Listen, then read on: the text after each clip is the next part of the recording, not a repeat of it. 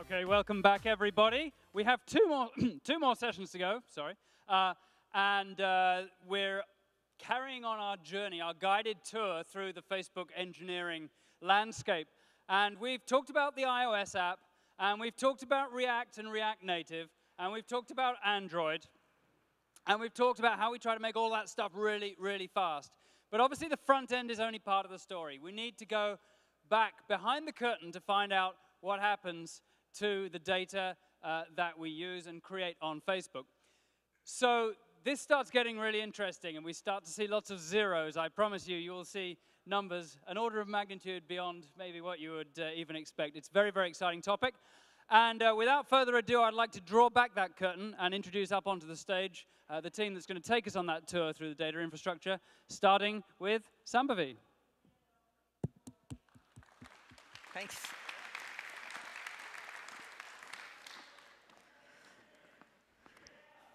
Thank you, James. Hi, everyone. Welcome here. I hope you all got your caffeine, ice cream. You're all set for the afternoon. We have some exciting stuff to show you here, so we hope you're equally excited to see it. I'm Sambhavi. I manage some of the data infra teams at Facebook, data infrastructure teams at Facebook. Today, me and my colleagues, Avery and Jay, are going to give you a behind-the-scenes view into the data infrastructure that powers insights and analytics at Facebook scale. If you are a Facebook app or business page owner, you've likely seen and used Page Insights and App Insights as a way to understand your users and fans. Today, we will talk about the infrastructure that powers these insights that you see. In the first part of this talk, I'll set context. I'll talk about the what and the why of data infrastructure, and then give you a peek into our history as we evolve this platform over the last 8 years at Facebook to changing needs. Avery and Jay will then deep dive into two of the open source technologies that are core to our data infrastructure.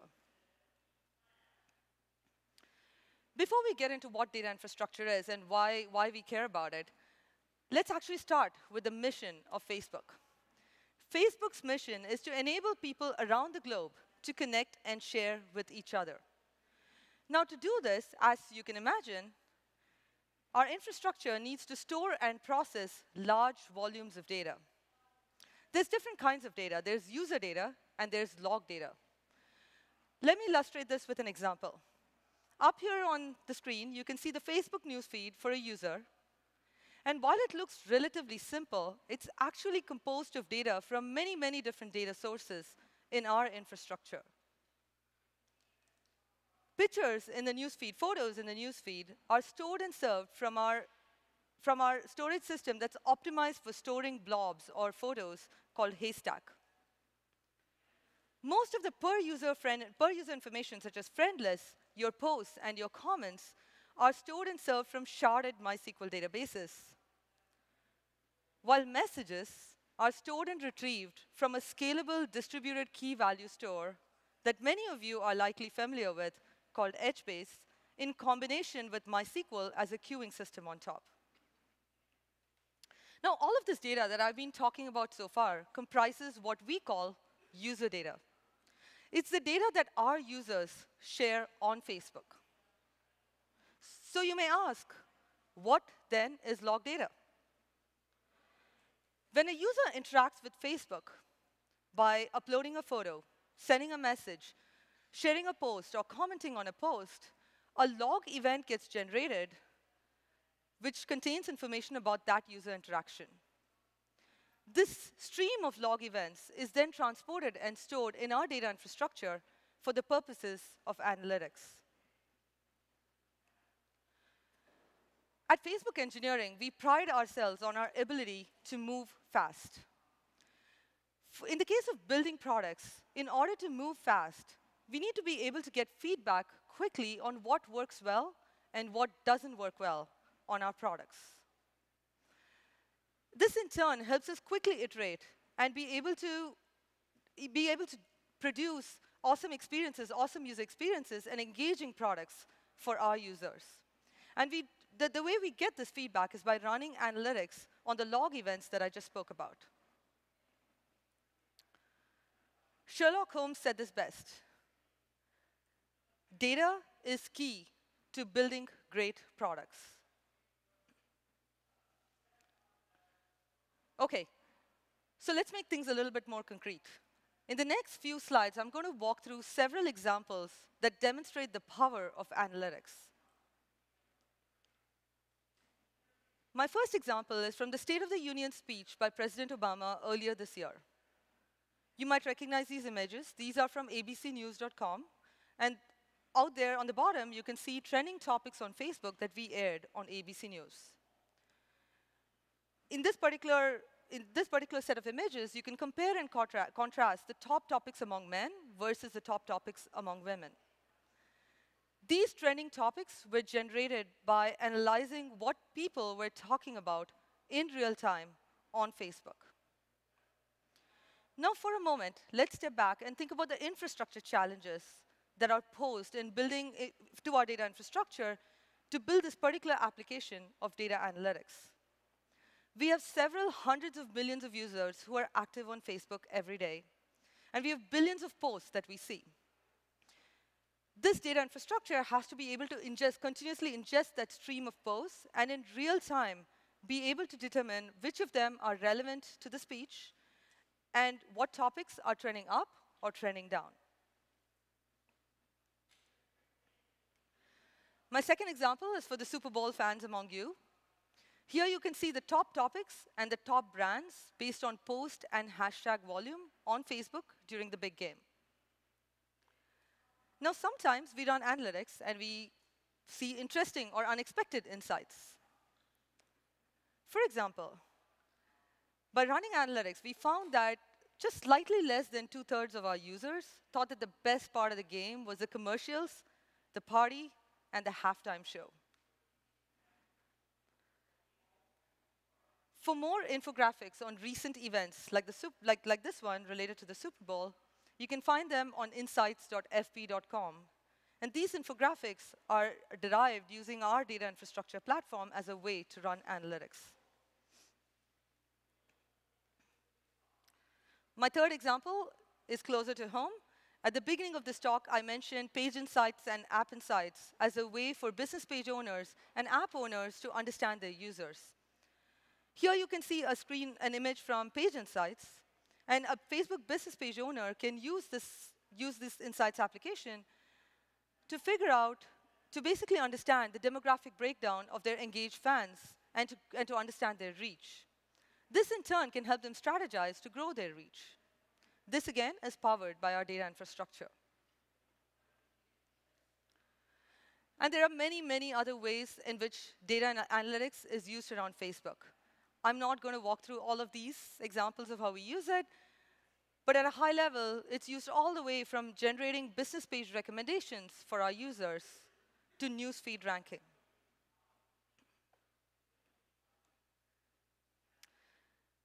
OK, so far we've taken a look at what data infrastructure is and how it's used.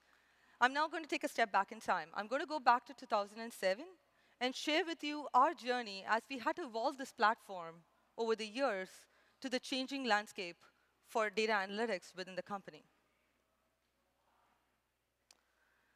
So let's go back to 2007.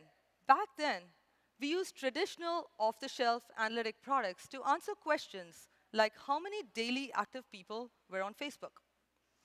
Now, one of my colleagues, who was a data scientist in the company back then, tells me that it used to take over 1 day to process 1 day's worth of raw web logs using these systems.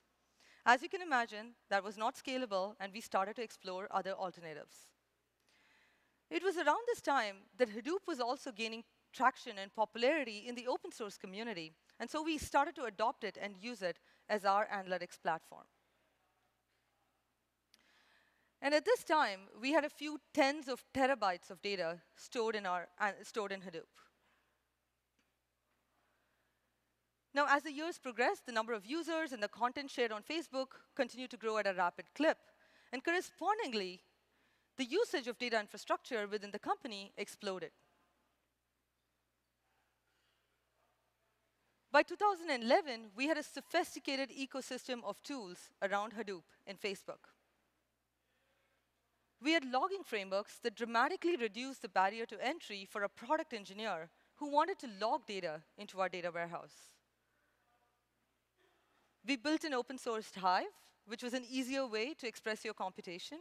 You could now write SQL-like statements instead of having to write MapReduce programs, and I'm sure all of you who have used Hadoop would agree that this is far simpler.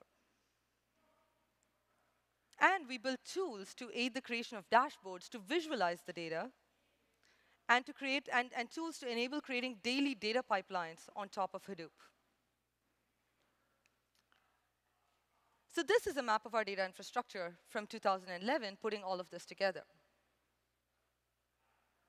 And around this time, we had a few tens of petabytes of data stored in the warehouse, stored in Hadoop. So we had 3 orders of magnitude more data than we had back in 2007.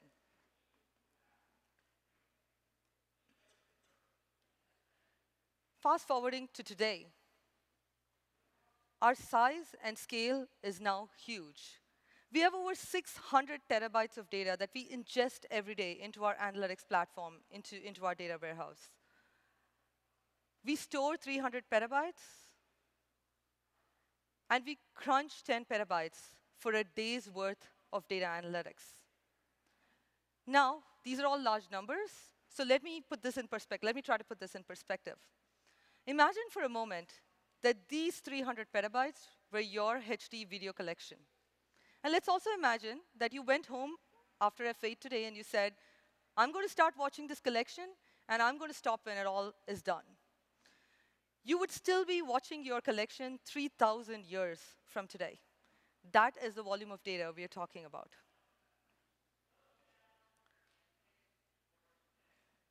So given this size, we can no longer fit all this data in one data center. Our data infrastructure, our warehouse, has now gone global. The warehouse basically spans multiple data centers, but we still want to provide a global view, a logical view to the users of our platform, to the product engineers and data analysts who use this platform. We do so by replicating data across these different data centers as needed to provide that logical view to our users.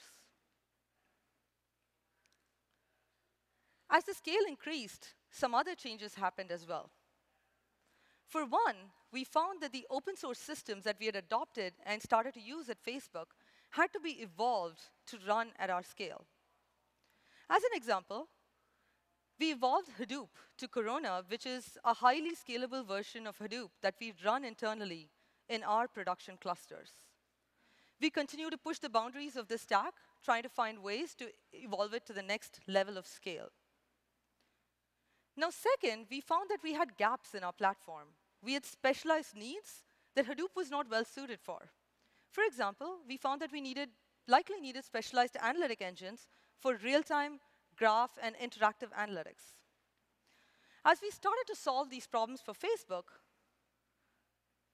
we continue to work very closely with the open source community, both by taking existing open source systems such as Giraffe and scaling them extensively to work at Facebook, as well as by building and open sourcing new analytic engines like Presto.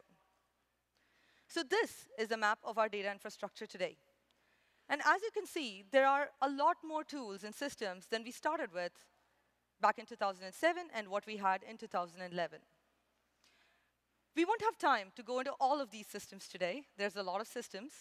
But we will deep dive into 2 systems, Giraffe, which we use for graph analytics at Facebook, and Presto, which we use for interactive analytics. As you can see, we are partnering closely with the open source community to push the boundaries of data infrastructure of these systems for the entire industry. We're very excited to share the technology behind these systems, but we're also very excited to be a part of this community, moving things forward for all of us. With that, I'd like to hand it off to Avery, who will deep dive into how we do graph analytics at Facebook using Giraffe. Thank you.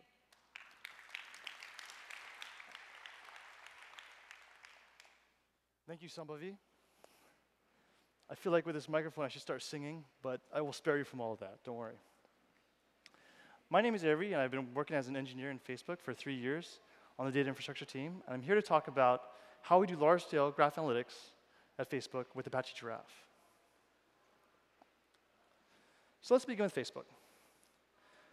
Facebook is a huge network of people, posts, groups, events, and many other entities. And we can think of this as a graph of vertices and edges. At its core, Facebook is comprised of people, which could be the vertices, and say friendships, which are the edges. And so graph analytics allows us a chance to look at insights into answering questions such as, given this social graph, and given what we know about their mutual friendships, could I suggest, for instance, that Jay and some of you might be friends? And I think they are, by the way.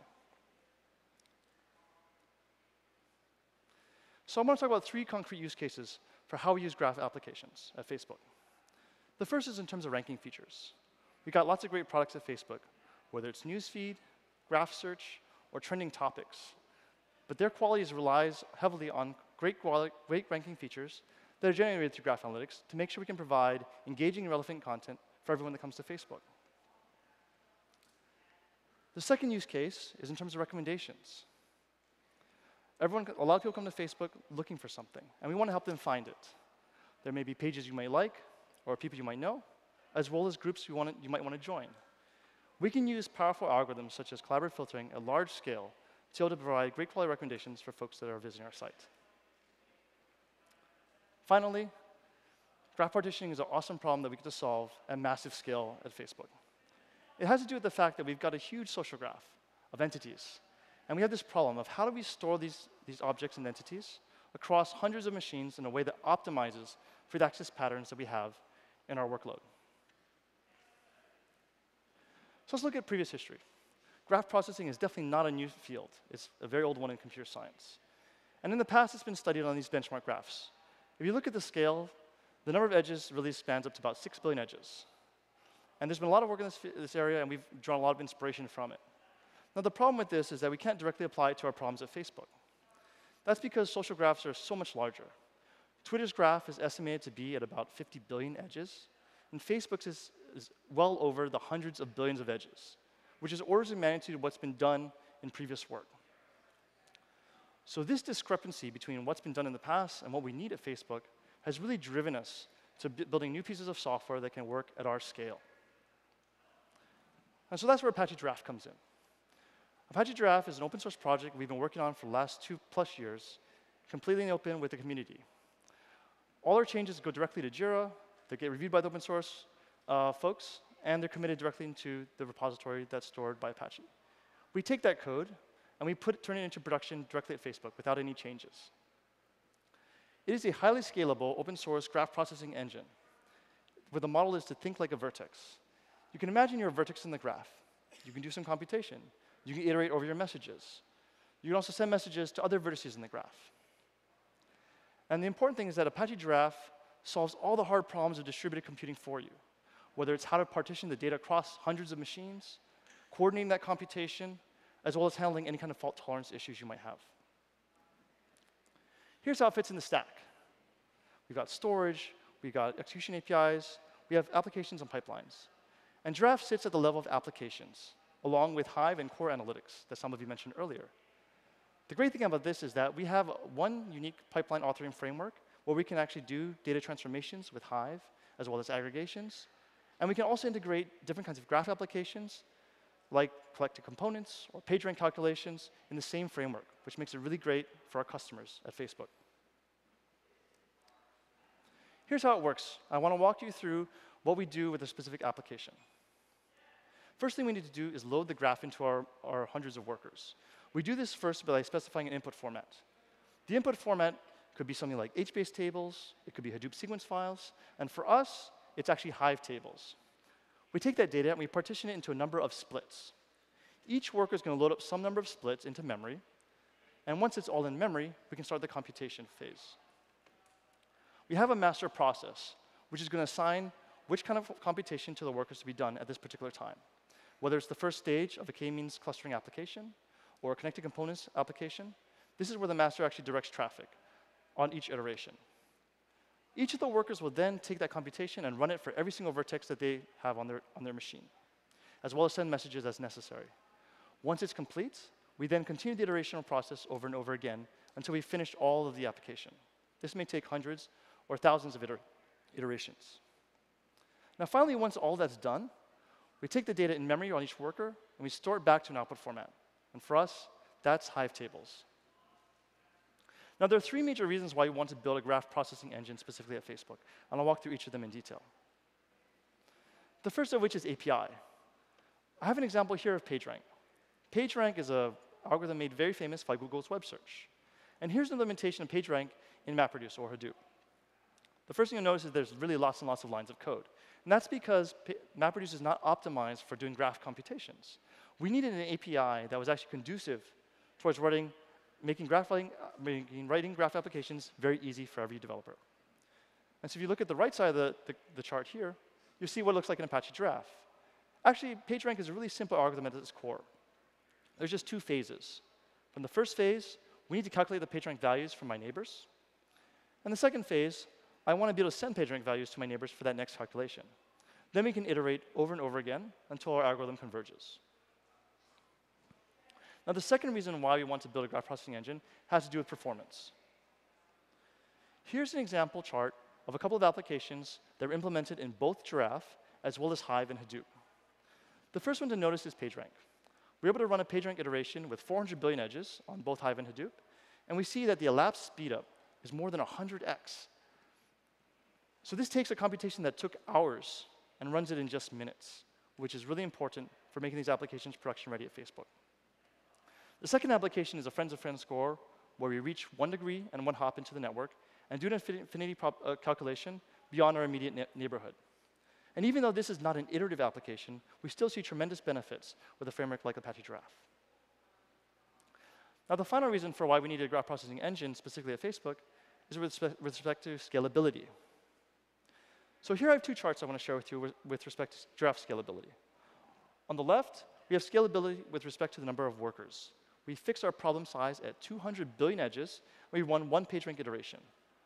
And now we increase the number of workers from 50 to 300. The dotted line shows the ideal curve, what you would expect with a linear speedup. And we see Giraffe closely follows that curve. Now on the right graph, we see the scalability with respect to problem size, in this case, the number of edges. We fix the number of workers at 50, and we increase our problem size from 1 billion to 200 billion edges. And we see the Giraffe still follows the ideal curve, which is great. But let's be honest. Billion edges isn't cool, right? You know what's cool? 1 trillion edges. And what we can do is actually have Giraffe run PageRank with 1 trillion social edges in less than 3 minutes per iteration, with just 200 machines. That's a lot of zeros. So now that I've walked you through why we built Apache Giraffe with respect to its API, its scalability, as well as performance, I want to deep dive into 3 specific use cases more concretely. The first of which is ranking features.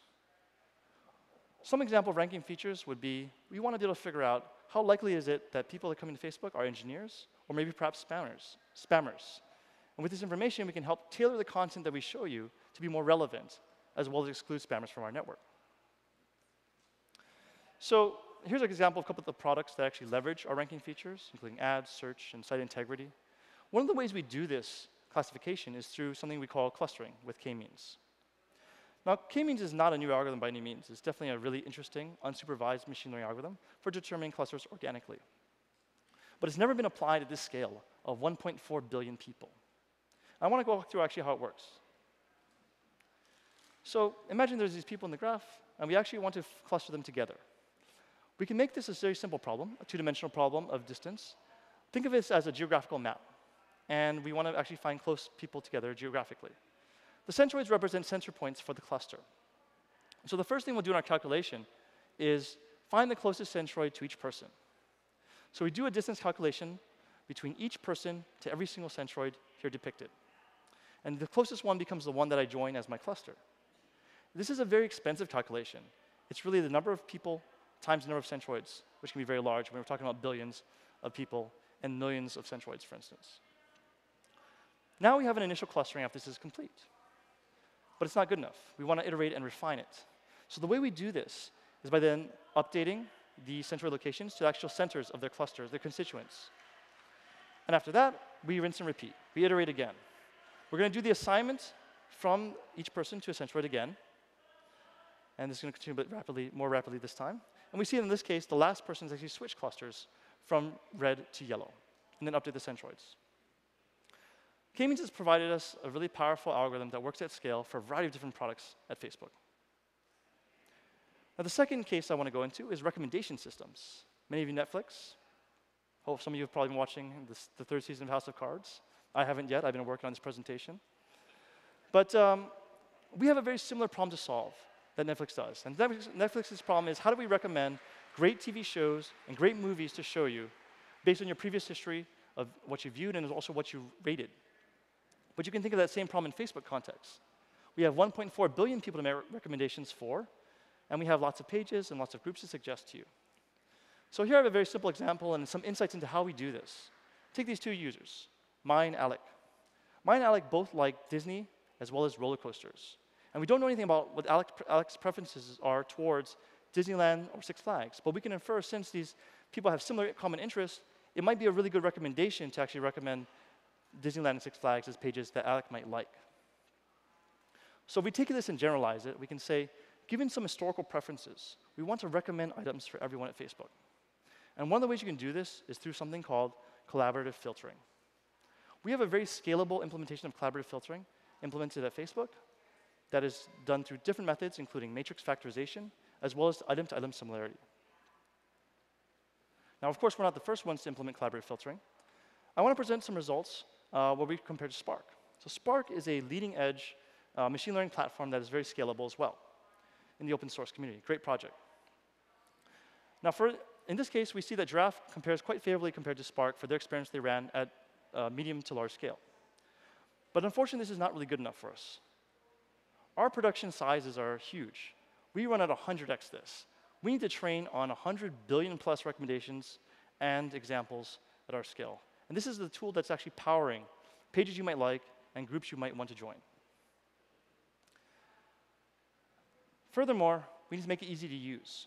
So for all the commonly used applications we have at Facebook, we've actually turned those into single Python operators. What this means is that everyone at Facebook who's a developer can actually leverage these tools with just one line of code. One line for training, one line for recommendations. Boom, you have a great recommendation for whatever product you have. The third application I want to talk about is data partitioning. So we have this problem of how do we distribute the social graph across hundreds and hundreds of machines at Facebook. So one easy way to do it is just say, hey, let's just put equal number of users in every machine. But that ignores the context of the social graph. And so for instance, if I have a query like refresh my newsfeed, I actually have to fetch all the data from all my friends, which means I have to hit a lot of machines in order to fetch this data just to do that page refresh. So instead, what we want to do is something smarter about how we partition the data. We want to leverage optimized partitioning, how we optimize and partition graph data across these machines using balanced graph partitioning. Here's how we can do it. So rather than actually lay out these users just according to balance, we want to do it in a way that optimizes for the access patterns. So we have created an algorithm that iteratively improves the partitioning over each iteration until we end up at a convergence point. Here's some of our results.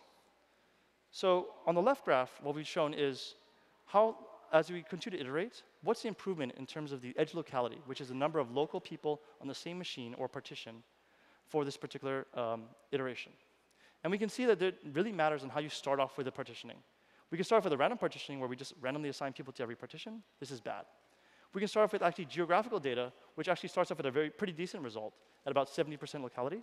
And refine that even further with our algorithm to about almost 80% plus. Now on the right graph, we show the number of vertices relocated per iteration. This is the number of vertices that are changing partition to partition during the superstep. And we can see that geo actually converges a lot faster as well. But this is all theoretical, right? Let's look at what happens in real production services. So when we deploy this in one caching service, we saw a cache hit rate increase from 70 to 85%. And more importantly, we saw the network traffic was reduced by 50%. That saves a lot of network traffic and a lot of money for Facebook. So just like Facebook, we're never really satisfied with what we've done so far. We've got a lot of work to do. In terms of scalability, Facebook is continuing to grow in terms of people coming to the site, as well as entities that we're tracking. And we've got to make sure that our framework scales with it. The second area is in terms of applications. We've got more than 30+ applications in our internal suite, and they're leveraged across almost every major product group inside of Facebook. But we still think we're only starting to scratch the surface in this field. We've been working heavily on investing on distributed machine learning techniques, such as collaborative filtering and parallel boosting.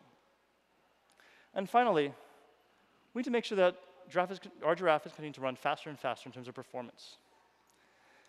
It's not enough that we are able to do these things at scale, but able to do them very efficiently so we can make for very efficient use of resources here at Facebook. And with this, I'll turn it over to Jay for his deep dive on Presto.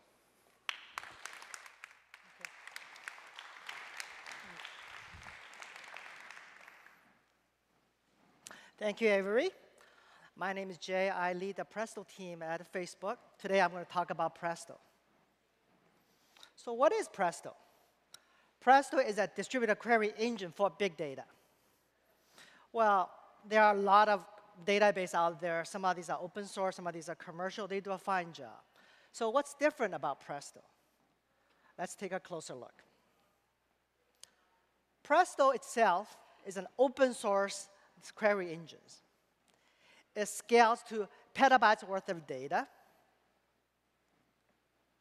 And Presto has a unique open connector architecture that allows Presto to talk to different data sources. And since we open sourced Presto about 1.5 years ago, we've seen widespread adoption both within Facebook and outside in the community. Today, I'm going to start this talk, give you a very brief high-level introduction of Presto's architecture. I will spend a lot of time in this talk focus on the use cases Presto is being used at Facebook, and talk about some of the open source community work we're doing to get more adoptions of folks outside of Facebook using Presto. So let's take a look. At the very high level, let's say you're a user. You send a SQL query to a Presto coordinator. You can think of a coordinator as a brain. It takes a user input and parse the data, and it divides up the work and give each worker a piece of the data. Every Presto worker node takes the input and reads the data from some storage system. Let's say in this case, some data sits on a disk. And each of the worker nodes will crunch the data, process, and provides its share of the data back to the coordinators. And the coordinator will send the answer back to the client. So it's a pretty simple architecture. Okay. So let's take a look at how a SQL query engine will look like. On the left side, you'll see is a simple SQL query. Maybe I should show this one. On the right-hand side, I'll show the execution stages a simple SQL query will go through. Initially, we're reading from a user table. Well, a table scan operator in Presto will read data from disk or whatever data source the data might be residing. Then we apply a filter. I only want active user from the last 30 days. Then I would like to group by or bucket the user into different buckets based on the city the user lives in. I want to count how many users are in each city. Then I'll apply another filter. I only want cities whose users' population is greater than 1,000. Then I select information I'm interested in send back to the user. Things like the cities, the average age of my users. With this thing, not only doing this with a single node, we are doing this in a completely distributed fashion, meaning potentially hundreds of worker nodes are running at the same time to crunch through a massive amount of data to give the answer you're looking for. Presto has an open connector architecture. That's something very unique about Presto. Let's see that you send a query to a Presto, and you know some of your user data sits in a MySQL database. So Presto will go get data from MySQL. Let's say, give me back my user whose age are over 30. Then a lot of my raw data sits in a Hadoop cluster. I would like to get user information whose interaction with your organization is through the mobile channel. And you may be able to get some information from some internal data sources. And the Presto is able to pull data from these different data sources, join them together, and give you an answer. So That particular architecture has certain advantages. One, you no longer have to prepare a central database or data warehouse to put information from different places. Two, it reduces the time to insight. You don't have to go through a nightly ETL process where you pull data from different data sources, refine them, and then put them in the central locations. And it also gives you the additional flexibility to be able to connect Presto to some future data sources that you may not even have today. Next, I'm going to talk about some of the key use cases we've been using Presto at Facebook. As somebody has mentioned, at Facebook, we use Hadoop as the main data infrastructure to store and process the massive amount of data we have. We also use Hive as the key workhorse to process data from raw data to refined data ready for analytics. We built Presto to make sure that users who are using Presto to answer that can get a very good user experience, and the answer comes back in a very short period of time. So Presto is used for Hive warehouse interactive analytics. Let's look at some of the numbers, So if you look at these numbers, these are just some random numbers. So let's look at, OK, so we have some small numbers to some very large numbers. So you might have guessed these numbers have something to do with the Presto cluster stats. Let's take a closer look. Today, we run double-digit number of Presto clusters in productions. These clusters are used by thousands of Facebook employees every month doing analytics. And collectively, they perform millions of queries every month and process many, many petabytes worth of data. To put this in perspective, that's equivalent of multiple quadrillion number of rows per month. Up until I started working Facebook, I never have a need to use a number bigger than a trillion. So put this into perspective. What is 1 quadrillion rows? So if we imagine a single row is a penny, and you stack together a quadrillion number of pennies, how long would that be?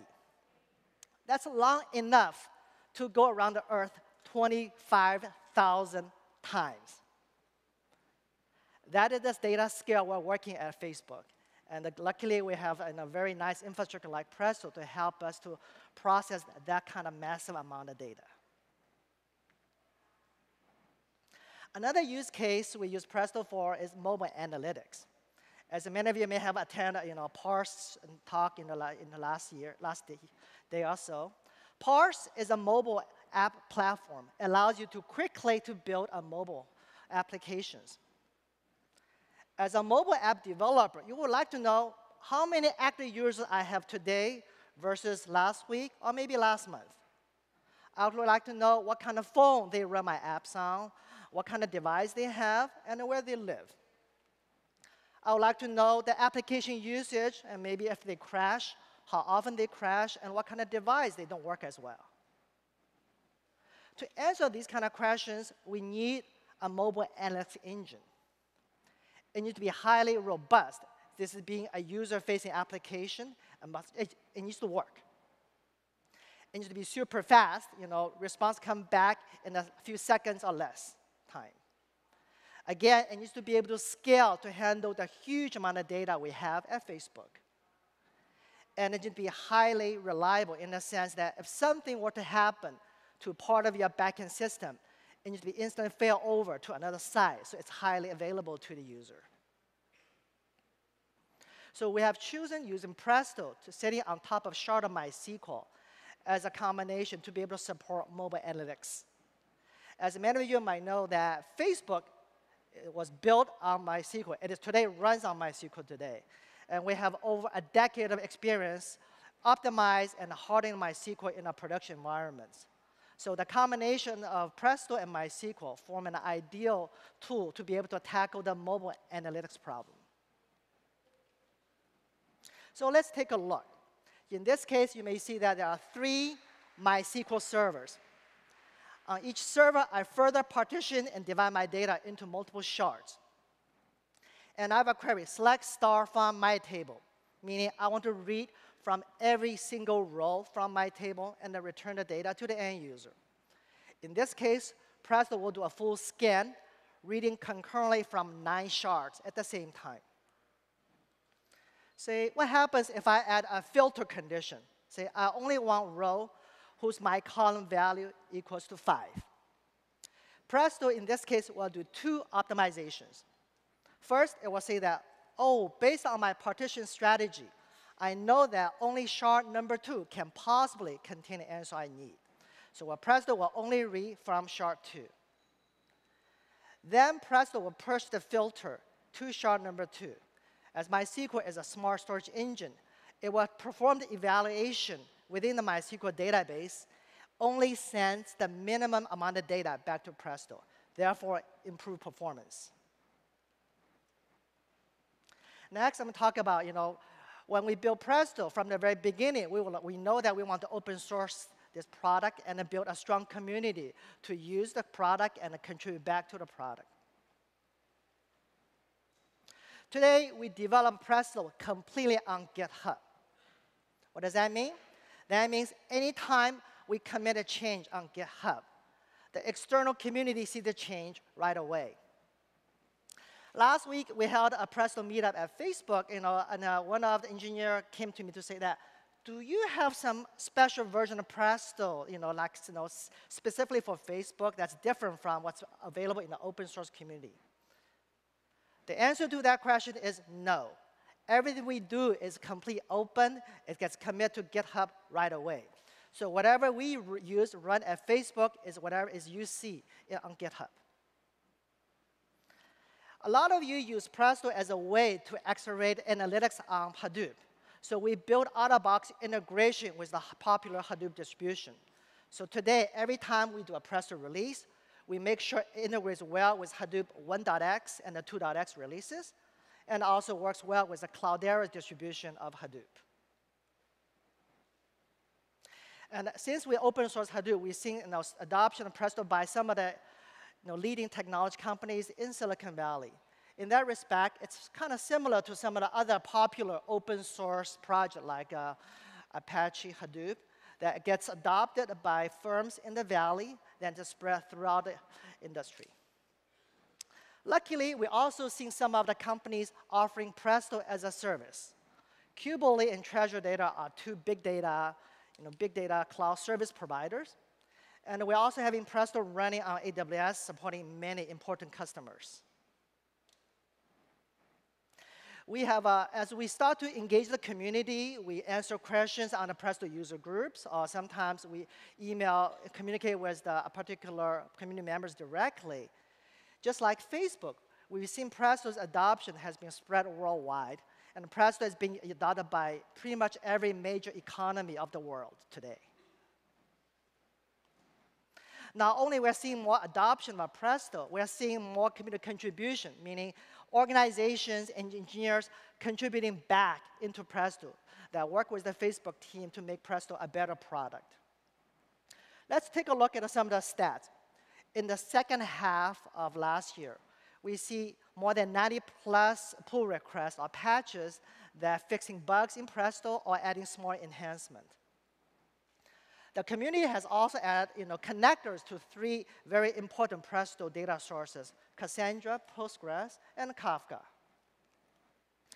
The community has also added integration between Presto and Parquet, which is a columnar storage format that's pretty popular to store data on Hadoop.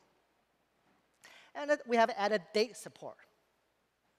So you're looking at all the changes, all the contributions the community has been made back to Presto. We're really happy that not only we're seeing more contribution, these contributions actually touch different parts of Presto. So it's our hope and it's our aspiration to continue to work and engage with the community to make Presto better. Going forward, we're going to focus on security integration. As Presto start to take on more mission-critical workloads, you may putting sensitive financial data on Presto. We want to make sure it's secure. Only the right people is allowed to use Presto to interact with the data. And we're also seeing more and more users to use Presto to learn larger queries. Obviously, a Presto query that reads 10 gigabytes of data will require different amount of resource than a Presto query that reads through a petabyte worth of data. Obviously, a better resource management is necessary to make sure that all these users have a good user experience. Presto, from the very beginning, is an ANSI SQL compliant query engine. We would like to make sure that we continue to add in additional SQL features to make it very convenient for developers to use Presto. Last, we've seen that there are more and more OLAP workload being used with Presto. So what is an OLAP workload? It's your standard slice and dice queries that say that I am, as a mobile developer, I would like to know how many users are using my mobile applications. I would know their demographics based on the OS, the device they use, and based on the demographics. And when I ask the question with a different combination of these kind of criteria, these are kind of OLAP workload. We want to make sure that Presto is getting better at supporting them. We all know that we live in an era of big data. Every organization is getting a huge amount of data. It's our goal to make Presto to be able to better scale, to support this massive amount of data, and to give you an answer at the speed of a rocket. Thank you.